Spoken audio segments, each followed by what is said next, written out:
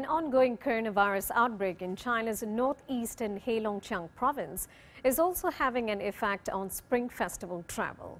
Our reporter Sun Tianyuan speaks with travelers in the provincial capital of Harbin to see how they're faring. Hundreds of thousands of people's travel plans might have to be cancelled due to the effects of COVID-19 in China's most northern province.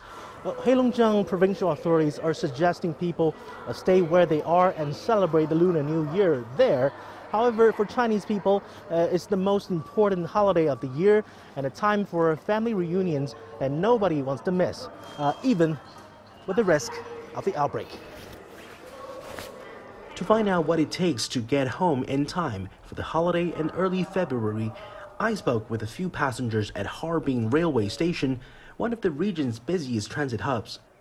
我要回牡丹江，然后需要隔离14天，然后今天上午去做的核酸。回鸡西过年，然后核酸都做了，昨天做的，隔离14天吧，说是隔离14天。家那边的话，现在就是居家隔离14天，然后那个核酸检测报告3天的。 It seems even an outbreak cannot stop homesick wanderers from meeting loved ones. 孩子嘛，因为好久也看不到一次嘛。爸爸妈妈还有我的狗。没有什么特殊的事儿，但是就是想回去。如果说一家老小在一起的情况下，就没有必要回来过年，是不是？在哪不是过，是不是这道理？一定要在这里过年的话，我也会非常响应政府的政策，但是。 就是如果要是可以回去的话，还是想回去的。那家就是家呀，那感觉就是不一样的呀。After a year of hard work, it was supposed to be a pleasant journey home.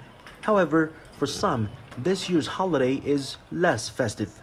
没有最早前回来那么高兴，那么完了这一路上看着你看这人也少，心里不舒服。我儿子也不在家，儿子在俄罗斯。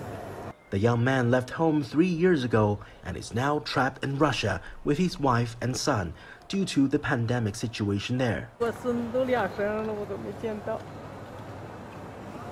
他们在俄罗斯，孩子生2岁到现在都没回来。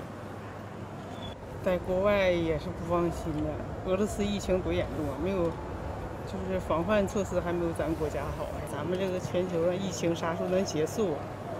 该团聚的团聚。